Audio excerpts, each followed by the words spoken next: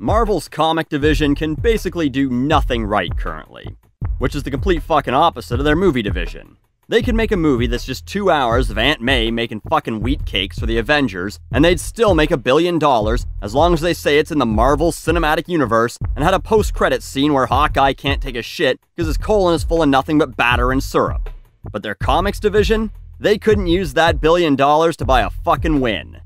First, they diversified things, thinking that this would reach a bigger audience. Made Thor a woman, Captain America a black guy, Iron Man a black girl. The Hulk is currently a Chinese guy.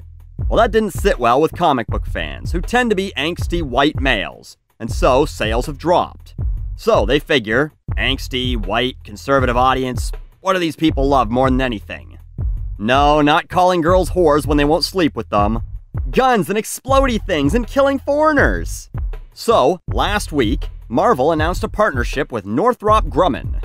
If you're not familiar with them, and I'll admit I wasn't, they're a military defense contractor. They build things for war. And then, countries buy those things, mostly the US, and use them against other countries, mostly brown countries.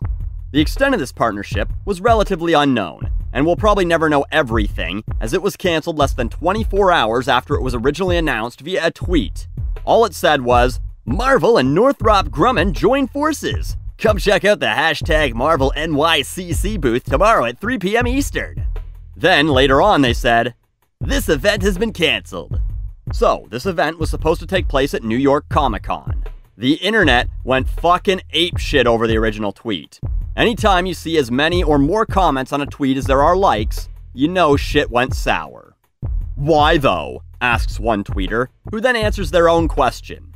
Oh right, military recruitment. Gotta brainwash those kids into becoming cannon fodder. It's actually recruitment to work for a company that makes weapons. Their drone makers don't really get shot at, but whatever. What's next? Marvel Comics snuff films? Can't wait to see Iron Man bomb a Yemeni wedding. This is depressing. Way to partner with war profiteers. Whoever suggested this to you should be fired immediately. Your main demographic is children. You should be ashamed, says someone who has no idea who actually buys comics, who probably still thinks the main audience for things like comics, action figures, and video games is 10-year-olds.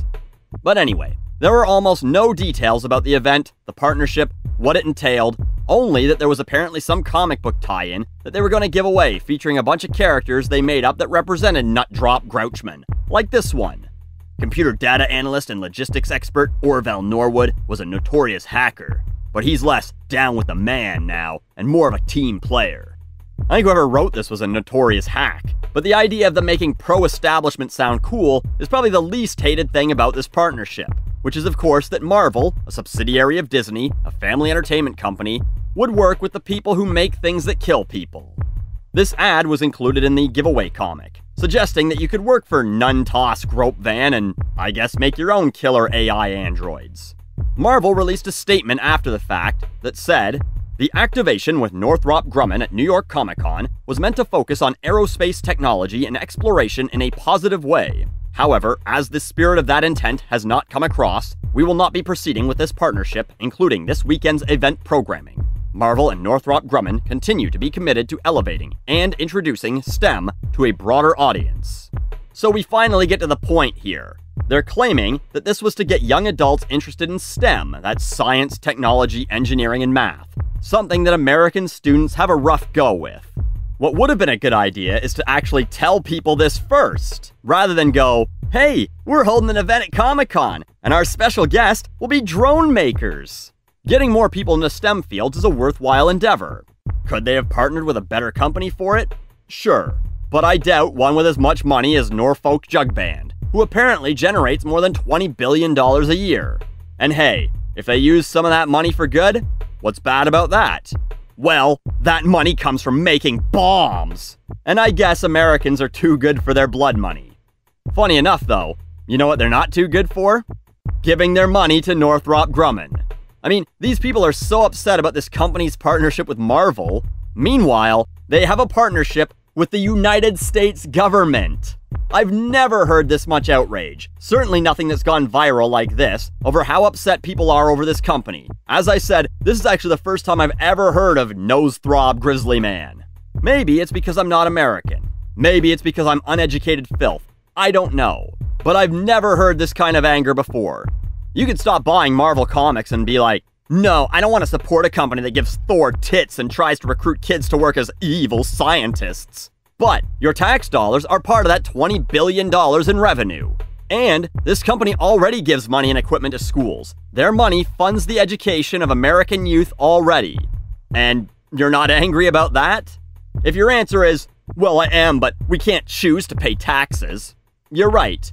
But you can still send angry tweets to people in government expressing your displeasure with working with companies like this, as well as General Dynamics and Lockheed, which clearly people weren't. Not to this magnitude anyway. And if you're like, well, the military is necessary, I just want them to stay away from promoting it to kids, then who the fuck is gonna work for them in the future? If you feel it's necessary, that we need these companies, you just don't like them having ads in the entertainment you consume, well, they're a business like any other, and can recruit however the fuck they want. But Marvel's not doing this partnership for now, so everyone can relax. Marvel will now get back to making those family-friendly comic books for kids, where at no point is any problem solved by violence, there are no characters who make high-tech weaponry to make themselves more effective at stopping bad guys, they've never created a character for the sake of military recruitment, and the idea of protecting your city, country, or world is never made to look cool.